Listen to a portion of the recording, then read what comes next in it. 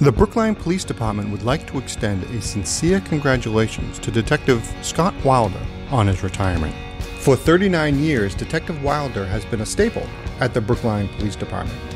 Graduating the police academy in 1984, Detective Wilder has worked in almost every division of the department and providing dedicated police services to the community. Detective Wilder finishes his distinguished career in the computer division, where he has provided communication logistics and cybersecurity to protect the department's very sensitive information.